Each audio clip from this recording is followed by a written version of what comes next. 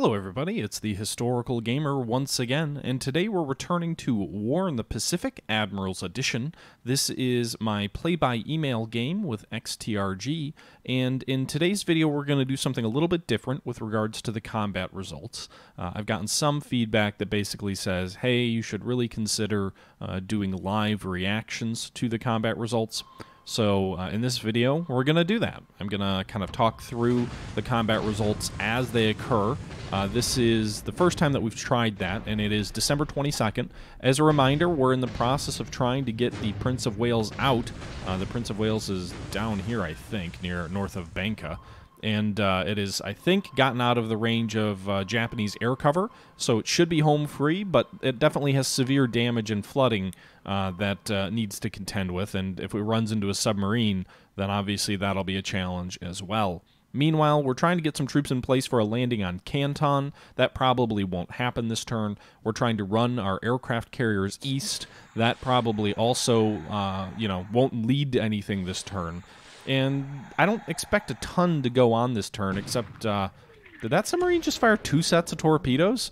He just fired another set of torpedoes. Good God. Oh, there he got a hit. Okay, well, I-18 at least used 12 torpedoes, I think, on the... another set of torpedoes and another miss. Wow.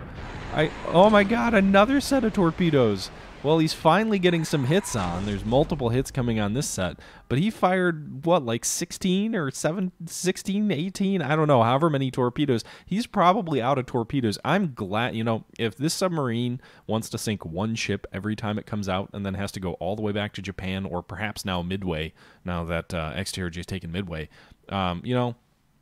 I can live with that. I think that's the biggest consequence of our loss, and that ship sinks, obviously. Got hit by 3 torpedoes, but, I think we're...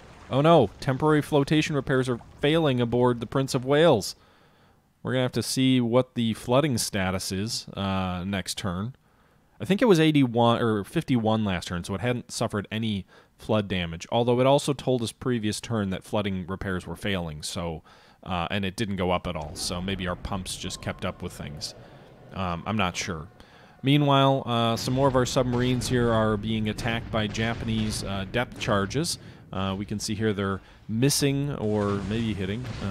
Looks like mostly missing the USS Seawolf off the coast of Malaya so far. Oh, shit. Severe damage. Damage to engines. It's taking on water. Well, we're going to have to see what that means. I really would prefer not to lose another fucking one. Good God. Side penetrated. Taking on water. I think we've lost 1 submarine so far. He's also lost 1 submarine. It doesn't say heavy damage, so that's good. But his anti-submarine tactics have been very effective, I will say. Mine have not, with the exception of the 1 sub that we caught near, I think it was near Singapore, and we forced it to surface, and then we destroyed it with gunfire. But... it's been a little bit frustrating. We've had at least 4 or 5 subs badly damaged that are either moving back to port or are currently under repair. I think we have 1 that's almost finishing up repair at Manila, and then I think we've got 1 that'll be done in about 2 days at Singapore, actually. But and that's one of those situations where those shipyards that you have far forward at those sort of bases you're bound to lose is at least useful in the sense that D.D. Jungi's reported hit. Did RC plane just drop a bomb on that damaged destroyer? But that's one of the rare, one of the examples of the rare times where those forward sea sort of shipyards can actually be very useful. Although I guess you could say the same thing about the Prince of Wales. We didn't put it in the shipyard, but still the large facilities at Singapore saved the Prince of Wales, no doubt, at least for the time being, until we figure out if we can get her out or not. I'd like to get her to Colombo, but that's a long voyage over open waters. It might be a better idea, or not Colombo, to South Africa. Might be a better idea to try and go for Colombo in Sri Lanka, but I don't like the idea of leaving it in the Indian Ocean at a place that, frankly, if he wants to raid it with his Kiddu Butai, he definitely would be able to. And the problem is the Prince of Wales is probably going to take like a year to repair, maybe a little more with the massive amount of damage it has, so I don't want it to be in a place where he can reach out and touch me. Meanwhile, you can see here there's a lot of bombing going on here in China. We're going to fast forward here. They're attacking some isolated troops here near Haikau. You can see they did 238 casualties worth of damage, all non-combatant troops. A second raid of Sally's is coming in. We're going to fast forward through that as well. Another 46 casualties, mostly disabled troops, not destroyed. A lot of recon going on. Some recon overrating. Meanwhile, I don't think he realizes this, but we actually have snuck 3 or 4 AKLs, so small coastal cargo ships, with about 4,000 supplies into Bataan, and started unloading that last turn. I think we'll probably finish that off this turn. And that's, you know, all the supply we can sneak into the Philippines, the better, because at the end of the day, usually Bataan falls due to lack of supply. Eventually, it'll get kind of beat down, bombarded, and when you've got no additional supply coming in, that's problematic. Now, one of the things that negates that a little bit is the fact that the base is too small to prevent spoilage, so there's only so much supply you can fit there, and you lose some inefficiencies there. But nonetheless, any supply we can force in there is a positive, I think. He just ran a fighter suite with some Oscars over Chengchao, which is something we should keep in mind. We have a Flying Tiger squadron here. We stood them down this turn because their fatigue was over 30, which if they had been engaged by enemy fighters with fatigue over 30, they probably would have been ravaged. So lucky that we stood them down. I haven't seen a bombing raid on Chengchao yet, so really fortunate. As much as I can, I would rather never send my fighters up to engage his fighters in a fighter battle. I would much rather just send my fighters after his bombers at this stage in the war when our aircraft are so inferior. Meanwhile, he's really bombing heavy in China here, bombing north of Fuzhou. Again, he's hitting an individual corps there, disabling some of the troops. Recon over Kuotan, recon over Chengchao, over Johor Bahru. Japanese are reconning Yicheng, which we just took back the other turn from them. And I think there was a fair bit of supplies in there, because all of my troops who were badly out of supply are all in supply now that they took the base. The base is still flagged as low on supply, but I think that's because the units consumed or are in the process. Supply gets allocated to units, and then you have what's left over in the stockpile. So I think whatever was in the stockpile got allocated. The Seawolf's temporary flooding is failing, so that means the Seawolf obviously took some serious damage, I think. We'll have to see how she is next turn. We'll probably have to pull her back, maybe to Singapore as well, to see if we can try and repair her. As long as he doesn't keep bombing Singapore, that shipyard's going to be very valuable and kind of cranking my subs back out. Meanwhile, we're into the land combat phase. This seems to be somewhat of an anticlimactic turn in terms of naval air action, which I'm fine with at this stage in the war. He's attacking a corps of ours that's to the west of Chusan. He obviously succeeded in pushing it back, 9-1 odds. 600 assault versus we only had 69.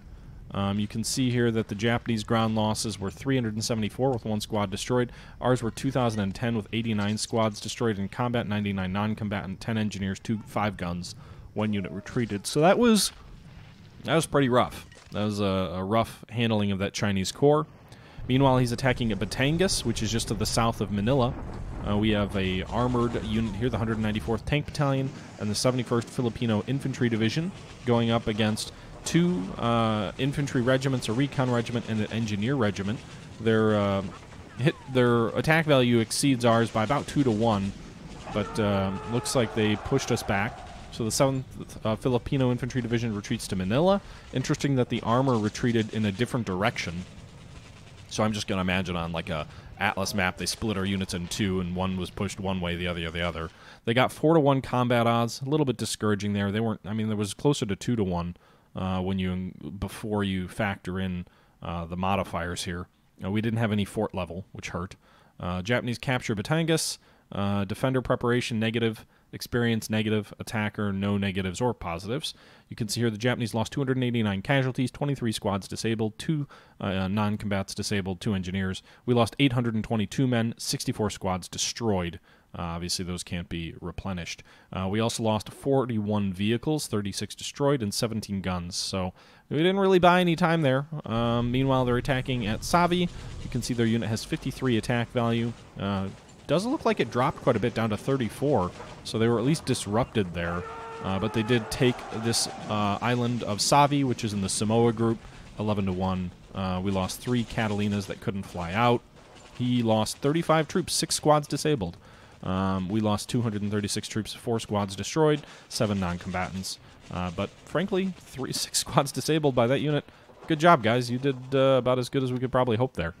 Meanwhile, we're bombarding at Mersing. We have 2 brigades, 2 Indian brigades, which have arrived to reinforce. So we were bombarding his troops there. Doesn't look like we're really doing any damage with our bombarding. His attack value isn't dropping at all. Ours dropped a tiny bit. Yeah, okay. So attacking force, attack value 332. His is 87. So we could potentially do a deliberate or an assault next turn and see how things play out. Yeah.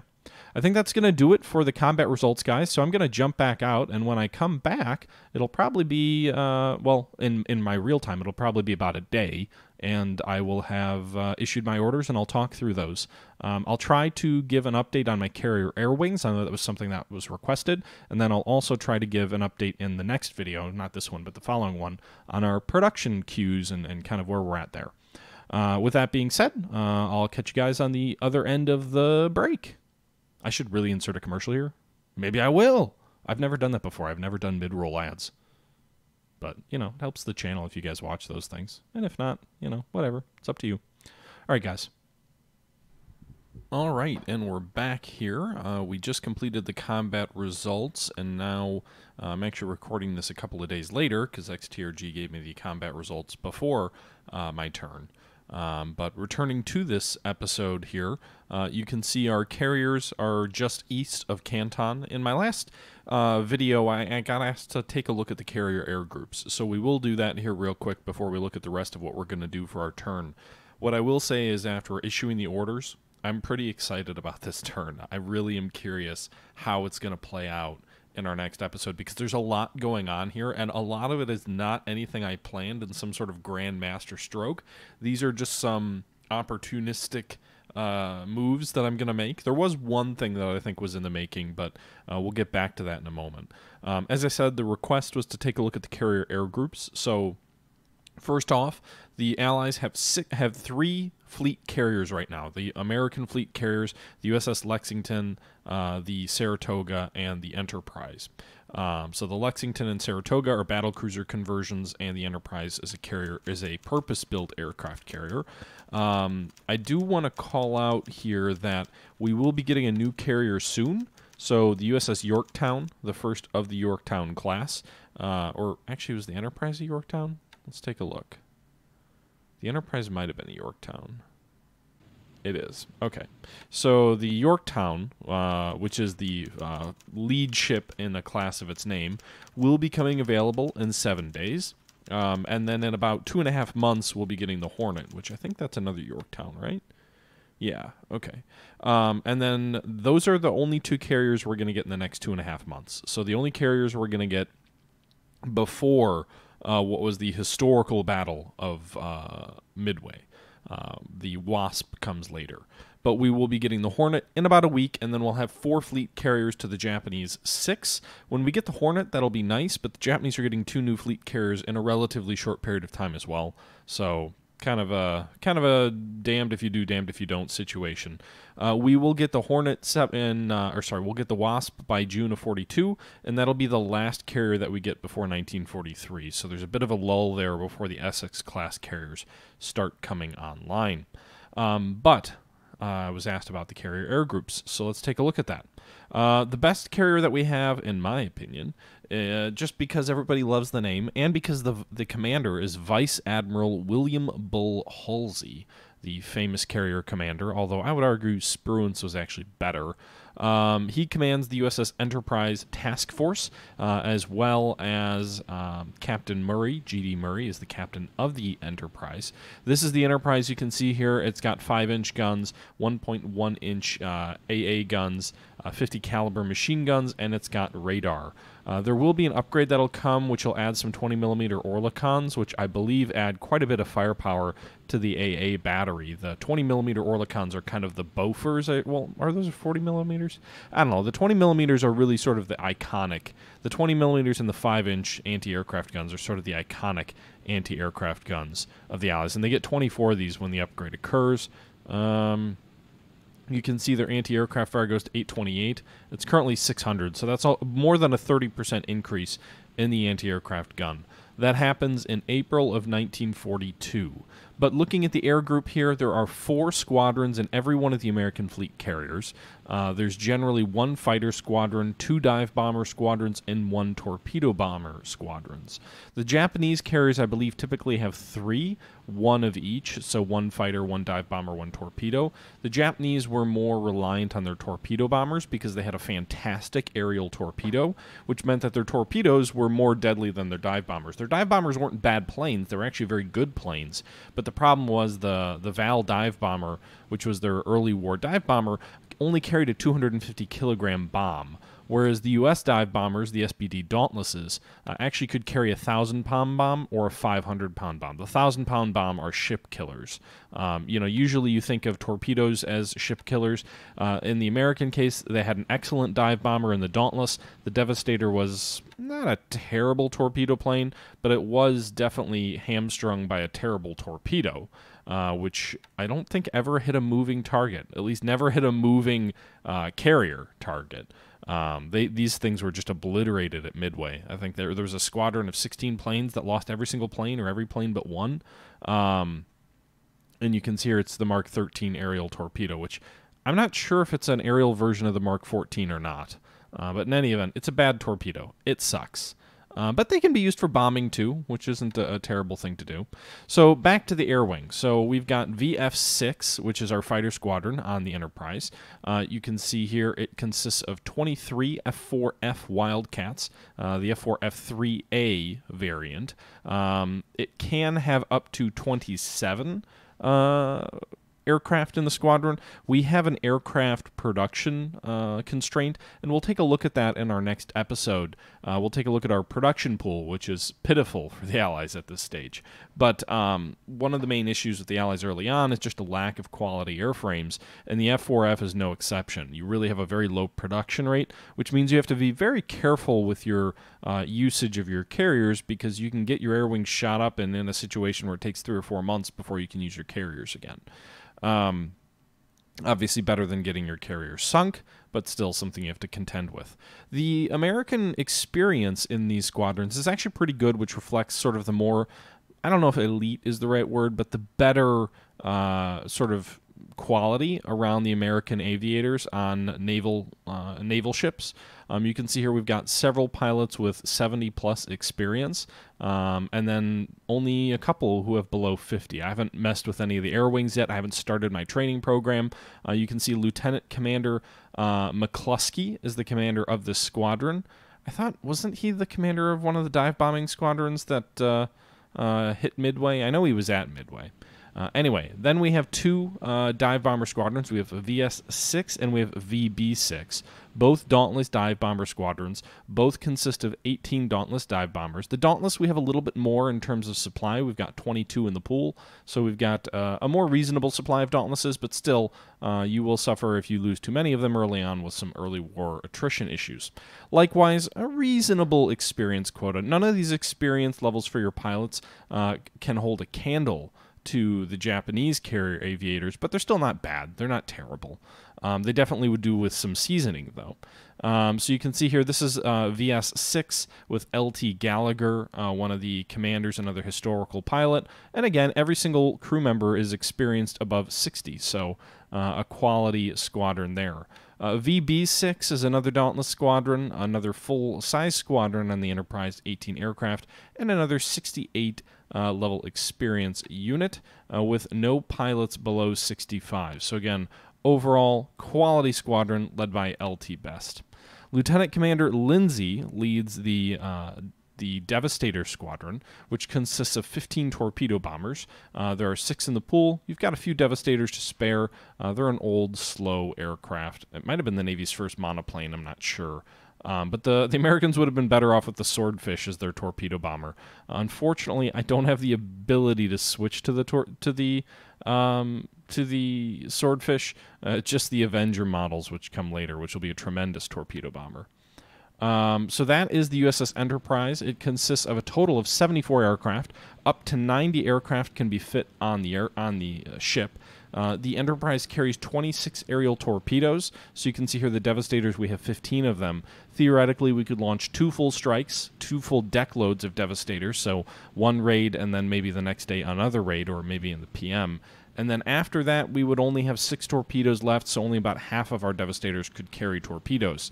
In terms of its sortie limit, it has 74 aircraft. Its sortie limit, which basically means like the number of aircraft flights that can occur before the before the ship needs to head in to get resupplied, is 534. Which, if you figure that by the number of aircraft on board, that means that every aircraft can, because we've got 74, every aircraft can conduct 7.2 sorties. Now, I don't know if combat air patrols count against the sorties or if it's just offensive action. I'm guessing it's offensive action because we do have orders for naval search for several of these several of these units. All of my dive bombers and Devastators have a 30% naval search order, so 30% of the squadron will be sent out on naval search in a given day, or at least that's the order. And then we've got a 40% cap over the air group. If we thought that we were going into battle in the next day or two, we'd probably jack that cap up to 60 or 70% and allow the remaining 30 to act as escorts. But in the meantime, in the interest of keeping fatigue low, we keep it a little bit lower.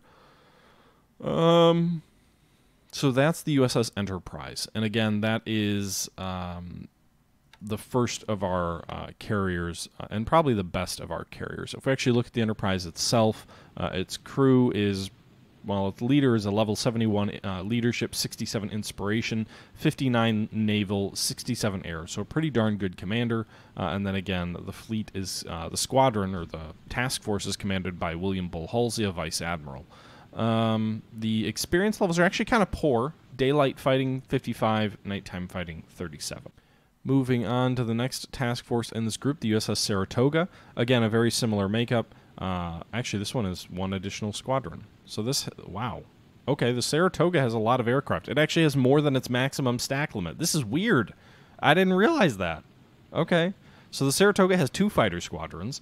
It has VF-3 with 27 F-4F Wildcats. It is a level 65 experienced. It is led by Lieutenant Commander Thatch, who is famous for his development of the Thatch Weave, which was a tactic that was used by F-4F Wildcats to deal with the superior maneuverability of the Zero, wherein they would sort of, multiple F-4Fs would kind of turn in on each other and kind of weave back and forth so that the Zero would I don't really know the details of it, but I know it's kind of like a series of turns where they kind of turn the Zero back in on itself and don't allow it to have the advantage of maneuverability, don't allow it to get into a sort of a one-on-one dogfight situation. And it was very effective.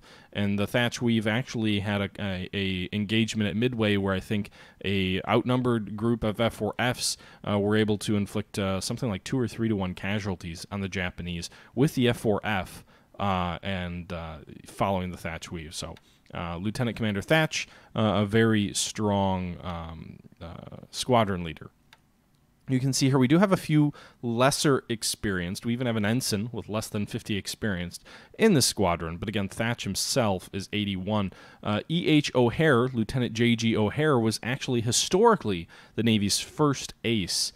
He shot down 5 aircraft before disappearing in a night engagement, I believe during the Marshall raids. Where he was one of the few pilots that was up trying to shoot down enemy GM 3 and 4 bombers coming at the fleet in night, and he kind of just disappeared. But O'Hare, you may know, has O'Hare Airport named after him, just as there's actually quite a few airports around the United States named after aviators. In Milwaukee, Mitchell Field is the main airport, named after Billy Mitchell, of course. But O'Hare is another quality aviator. Thatch, wow, an 81 experience. That's like Japanese level good.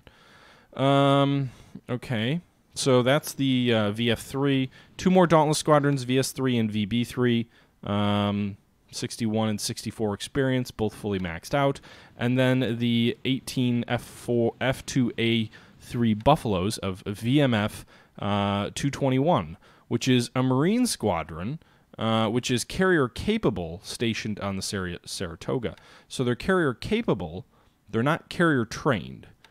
I don't know if these guys were supposed to be shuttled somewhere. Maybe we were supposed to shuttle them to Midway, but they were on the... This must be some kind of shuttle group. They're not intended to fly off the carrier so much as they are intended to go somewhere. So that actually brings up an interesting point. Since I've got these aircraft, they're not really part of the air wing. They're not carrier trained, so if we try and operate them off of the carrier, they will suffer horrendous operational losses. Maybe what I do is when I get over towards Savi, I'll drop those buffaloes either on Pago Pago or on Fiji itself, and then we can strengthen the land force there without actually, having to commit the carrier air wings themselves to destruction. That's a pretty intriguing idea. Now, granted, the Buffalo kind of sucks. I'm guessing they were actually being transferred to Midway because there were no fighters on Midway, but at the Battle of Midway, there were Buffaloes based there, so that might be where they were going.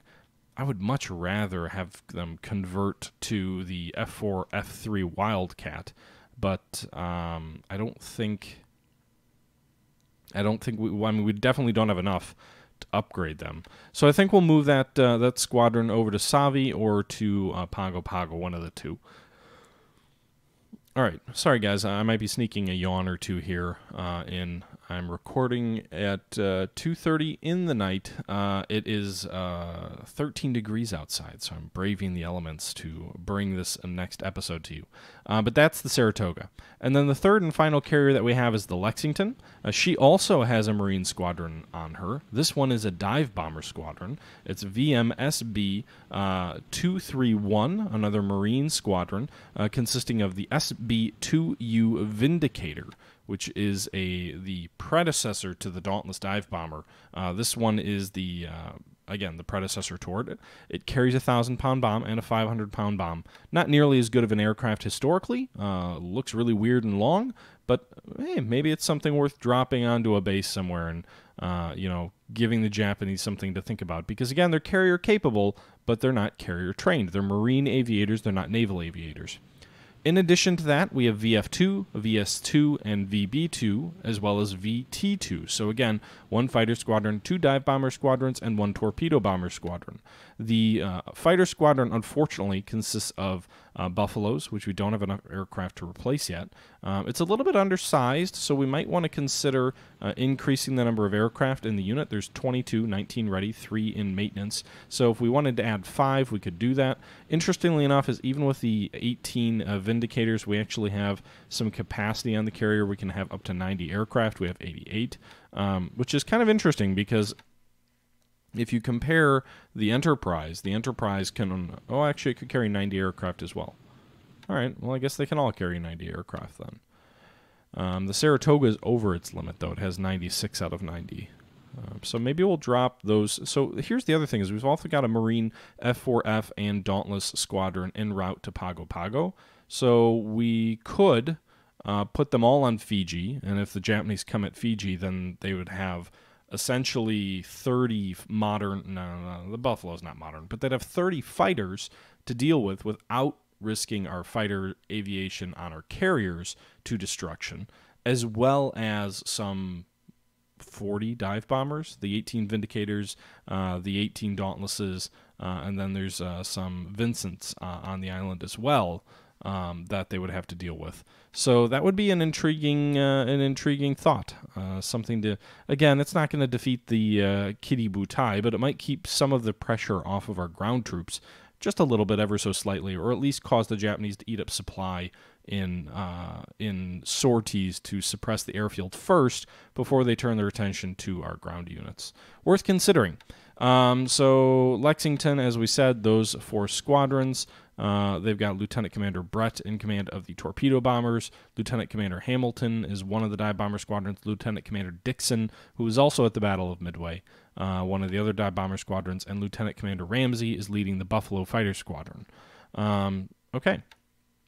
So that's our carrier air wings. Those are the 3 over here. And then if we take a look at the new carrier that's currently being built, the USS Yorktown. That will also come with 4 squadrons, 1 fighter, 2 dive bomber, 1 torpedo bomber. You can see here it's going to come with 17 F4F Wildcats for free, so we don't have to wait for them to actually be built. That's nice. And then we'll have maxed out squadrons for the Dauntlesses, and then a slightly understrength Devastator squadron, but we have a few of those in stock, so we can kind of replace those or fill it out pretty easily. So that's the carrier fleet as it stands right now. We mentioned the American carrier that's coming. There's also some British carriers that are ship availability. U.S. Navy, and then leave the British. So you can see here we have some British carriers that are en route as well. Let's hide everything but the carriers.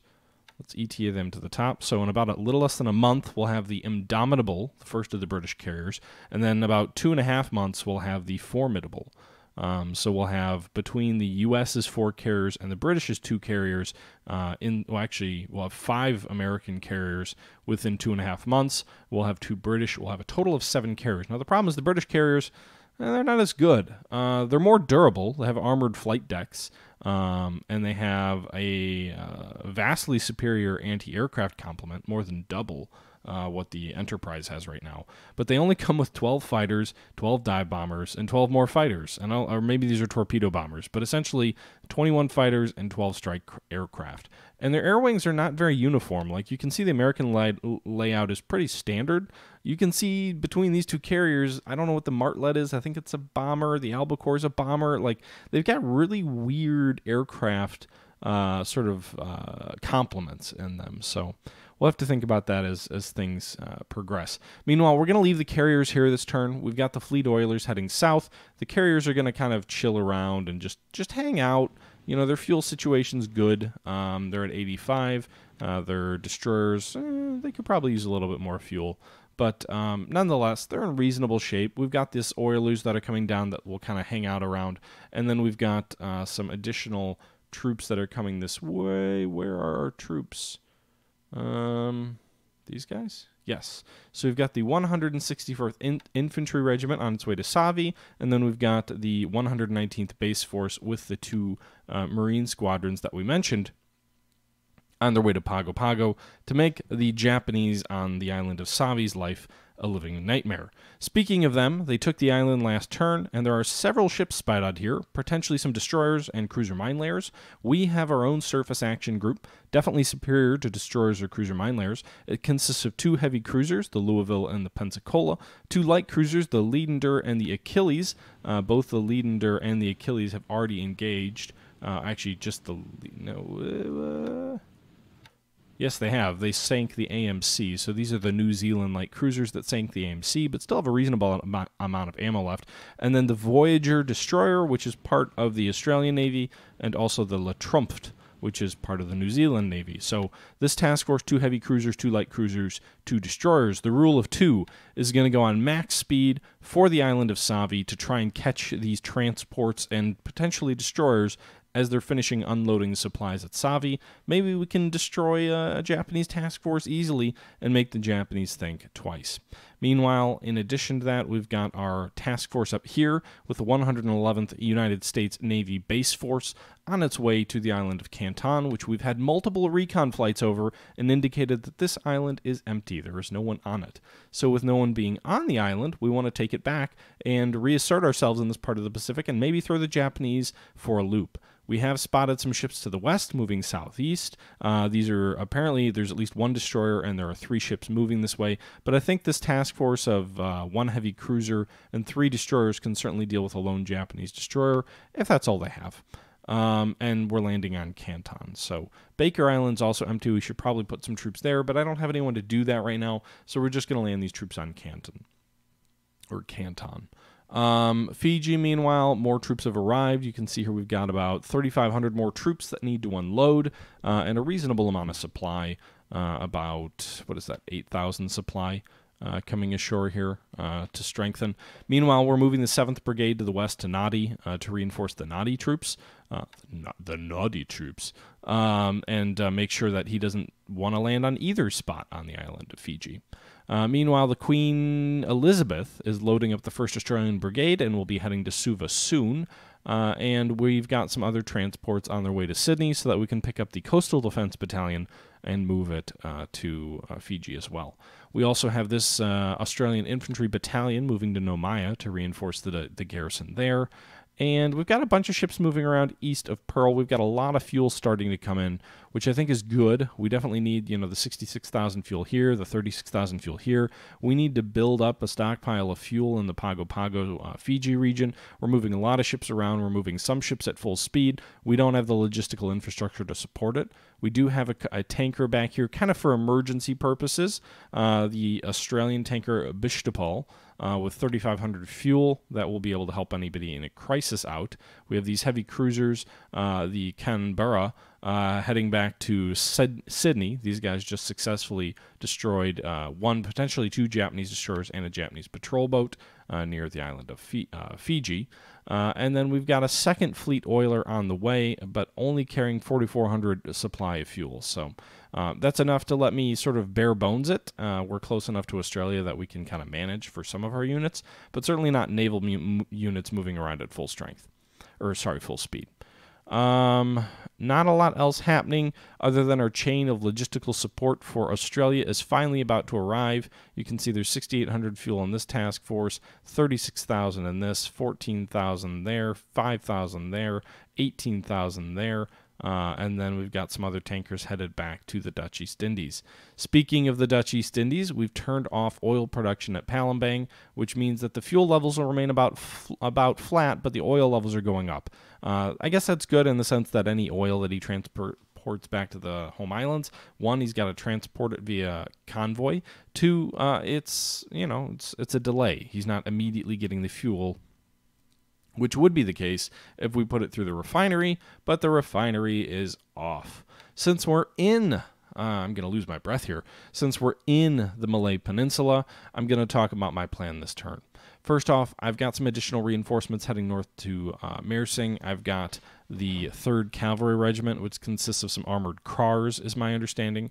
And what we're trying to do is we're trying to throw 2 Japanese units of about 3,500 troops into the sea. I thought about shock attacking these guys, but I think I'm actually going to go ahead and do a deliberate attack, mainly because I don't want to lose excessive casualties.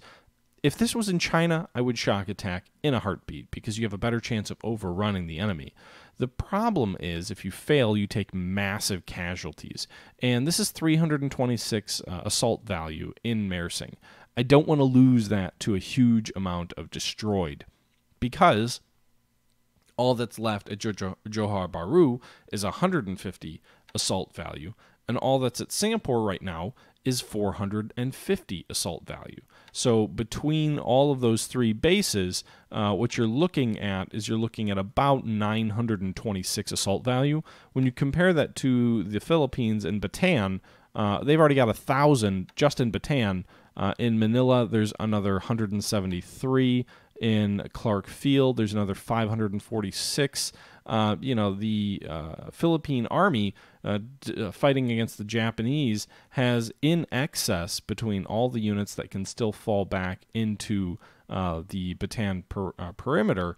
The Philippine forces there have around 1,900 assault value, well more, almost triple what we have in Singapore, and that's despite the fact that we're going to be facing off against, I think, very similar numbers, so we need to make sure that we kind of strengthen that. Meanwhile, we're moving some of these troops back to Telemu, and also some of these troops over of the 22nd Indian Brigade to try and strengthen that Fortress Singapore. So we've got about 98 in the 3rd Indian Brigade. The 8th has 58, also has a fair number of units that can kind of rest, replenish, and maybe get some of their assault value back. But about another 130 assault value would be in Singapore if I could pull those troops back, which would be great because it would bring us, a lot. I think it would improve our odds. Meanwhile, we're pulling our submarines back to kind of this sort of an arc defense here from about Kutan south toward Kuching. So we're moving our subs into position. We're definitely using them somewhat operationally. But in addition to attacking at Mersing, so I've shown you I'm going to attack with a deliberate attack. In addition to that, I'm also going to pound the position first before I actually attack. So if you take a look here, you can see we have 189 aircraft at Singapore. what we're going to do is we're going to order the 20 bombers that are ready to fly to bomb the enemy troops there, the ground troops here. So, for example, these B-17s are going to fly in at 10,000 feet. They're going to ground attack at Mersing, so they're going to drop their payload of 8 500-pound bombs on the Japanese troops at Mersing. In addition to that, I'm going to get our good old friends, the biplanes, into action here as well. I'm also going to issue orders to the 31 torpedo bombers at Singapore to bomb the Japanese troops at Mersing in an effort to soften them up for the eventual attack by our forces so that we can minimize our casualties. In addition to those aircraft that we have at Singapore, we're also going to be launching a substantial force north of Singapore at Johor Bahru, or not Jojo, it's Johor Bahru, or however you pronounce that. But we've got about 19 ready aircraft here that are going to bomb. We also have the Dutch bombers out of Medan here, about 21 that are going to fly there. On the northern tip of Borneo, we've got an additional 21 aircraft. About 13 of those are ready bombers, which are also going to fly to Mersing. And all of these aircraft are going to converge on Mersing in an effort to obliterate the Japanese defenders before our infantry even attacks. Not just the bombers, though. We're going to send 89 fighter aircraft, the H-81A3, basically a P-40 variant, the 39 Buffaloes that are currently ready for service, the 24 P-40 Warhawks. We're setting everybody to 100 feet. They're going to go in, they're going to strafe, they're going to drop 500-pound bombs on the enemy, and hopefully when it's all said and done, they're going to destroy the resistance so that we can overrun the Japanese. Now, if you remember back to the first turn when XTRG launched a strafing strike at 100 feet against Pearl Harbor, you're probably saying, wait a minute, THG, don't do that. You're going to get your fighters shot to pieces. You might be right, but I think we have two key advantages. One, we own the base at Mersing, so there's no flak as part of the base. Two, we're facing off against, I believe, either a Naval Guard unit or an SNLF force that he fast transported in. I don't think either of those units ever comes with anti-aircraft guns, so if they're shooting the rifles at our aircraft, I'm not too worried about flying in low. In addition to that, I think there's a remnant of an infantry battalion, which might have some anti-aircraft, but unless he's transported more troops in under our noses, he should have no anti-aircraft gunnery here. Now, the risk we're taking is that he has a fighter patrol over Mersing, and the prudent thing would be to sweep the area first before we send our bombers in and our fighters in strafing. I'm not doing that, one, because I want the element of surprise, two, because over the last two turns, his aircraft really have kind of taken a back seat to focusing on anti-submarine warfare. So I think I can surprise him if I send my fighters in, and again, that's over 80 fighters flying in with light bombs and strafing the enemy troops near Mersing. So I think that can work well for us. So those are the two big call-outs this turn. I'm kind of at 30 minutes already, so I don't want to make this video too long. But so we looked at the fighter squadrons on our carriers. We looked at the attack that's going to be taking place potentially, assuming he doesn't withdraw, with 2 heavy cruisers, 2 light cruisers, and 2 destroyers moving in against his ground troops at Savi. We showed that our air groups are over here and still remain undetected. We've got a whole bunch of convoys moving through the area. And one other thing. Kwajalein Island, which is a major Japanese naval base, we got a recon flight over there, and guess what, guys? We saw 3 fleet carriers, 6 fleet carriers, 2 battleships, and 1 light cruiser, 37 fighters, 160 bombers, 4 auxiliaries. It's 47 range, whatever that is. This is Kitty Butai. Assuming this intelligence is correct, this is Kitty Butai. And I'm guessing there's more than 6 ships there. But this is important. We've identified where the Japanese are. Now, we knew they were over by Midway about 2 turns ago, so they must have booked it back at near full speed to Kwajalein. That probably means they're refueling this turn. They're probably going to take at least 1 more turn before they move. If they take 1 turn before they move, then they're going to take 2 to 3 turns to get down here, which means we have 3 to 4 turns before we have to worry about the carriers even getting close. Our carriers are going to remain still this turn, and then over the next 2 turns, they'll probably move to around here, or maybe here, and then we'll sprint them in on turn 3, bomb Savi in turn 4 when the Japanese potentially could be coming into the area. We're going to run south and probably hide at the southern tip of New Zealand. And that'll give our aircraft carriers some experience bombing enemy troops and hopefully increase their dive bomber experience if we bomb the Japanese at Savi, which I think is my plan. That all assumes that we remain hidden and that he doesn't know our carriers are here, but so far there's been no recon flights over our carriers. So we're going in to land on Canton Island. We're kind of continuing to hide our carriers. We're waiting for some of our other troops to move forward. We have one infantry regiment and one marine regiment on the way to the Fiji line, and we'll at least put one of them in Pago Pago. We may counterattack with the other in Savi, or we may leave it in like Fiji or New Caledonia.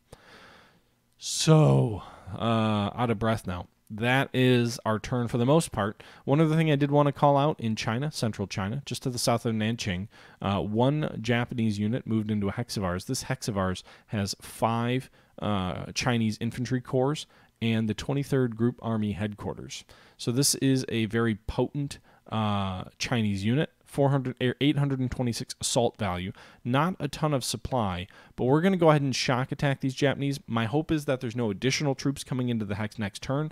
If it's not, even if it's a full Japanese division, I think we can deal with it. Or certainly if it's a Japanese brigade, we can deal with it. That assault value would be double anything that the Japanese would have in a full division, most likely, and that full division probably would not be as effective if they're attacked, I don't think. So we're going to launch a shock attack against these guys, and then we're going to continue to stand down our P-40s over here till we get the squadron backed up to strength. So that's the situation. Do we have anything else? Like, do I have anywhere else I can aviation support? He keeps bombing these troops. Is there anywhere we can fly out of? I don't think I have any way to protect these troops.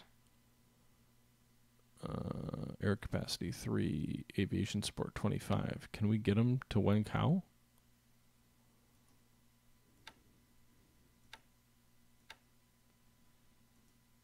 Nice. All right, let's try this. Let us do a long-range cap with these aircraft, these 16 aircraft, over our unit here. Again, he keeps bombing with no fighter escorts, mind you.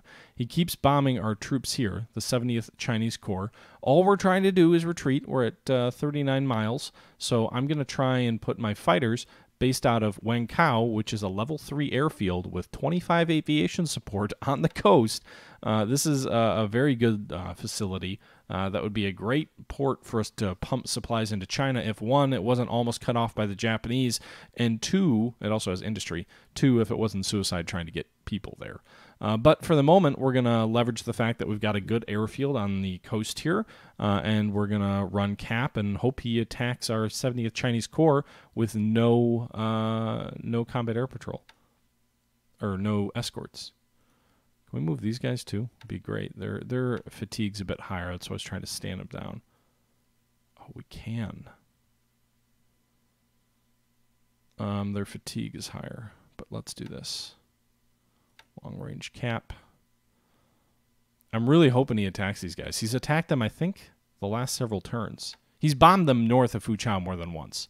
So it might be a nice chance for us to get some cheap kills on Japanese pilots and kill some pilots, which is always a good thing. We want to put as much stress on his training program as possible. Anyway, so I guess 4 big things then. Large-scale combat air patrol over near Fuchao with our fighters. We have some battles going on here south of, what is the city? Nanjing, with our large Chinese force here. We are going to be attacking Mersing, and we're going to be bombing it with absolutely everything, including fighters that we can bring to bear. Fighters out of Singapore, fighters out of Johor Bahru, fighters out of Medan, fighters out of Swing Kang. Everything that we can bring to bear is going to hit these guys before our troops attack at Mersing. And then we're going to be launching a naval attack on Savi if his ships stick around. Mind you, they may leave, but if they stick around with 2 heavy cruisers, 2 light cruisers, and 2 destroyers. And on top of all of that, we're hoping for an unopposed landing of a base force unit on Canton Island, trying to retake our first possession from the Japanese. That's all we have on cap here for December 22nd. Oh my God, words, dates, things. December 23rd, the day before Christmas Eve. So maybe it's an early Christmas present. We'll see, but there's going to be a lot of action in our next combat results, so stay tuned next time to find out what happens. That's it for this summary, this episode. It's a bit of a long one. I appreciate you tuning in. But until next time, this is the Historical Gamer saying thank you for watching. And until next time, I'm out.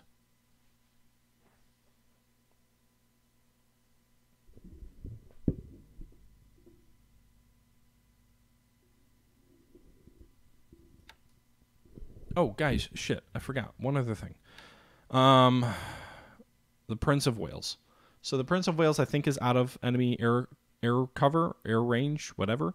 It's just south of the city of Muntok. It is currently here. It has taken a little bit more float damage. It's up to 60. It started with 51. So that's something we need to be mindful of. We're probably going to try and get it toward Oosthaven and repair that float up a little bit. We lost about 2 knots of speed. It had been moving at 9 knots. Now it's down to 7 due to the increased flooding. So we'll do some minor repairs at Oosthaven. You don't need a port to do basic repairs of like float damage or system repair. Probably spend 3 or 4 days here in ready status to get that down before we send it back to Cape Town for repairs. In addition to that, the repulse is already on the way. We've switched it over to flank speed to get it there. 20 float damage, not too worried that anything too bad will happen, and should get us much closer to the edge of the map and back to Cape Town. All right, guys, thanks again. That's it for this time. Until next time, the Historical Gamer saying thank you for watching, and I'm out.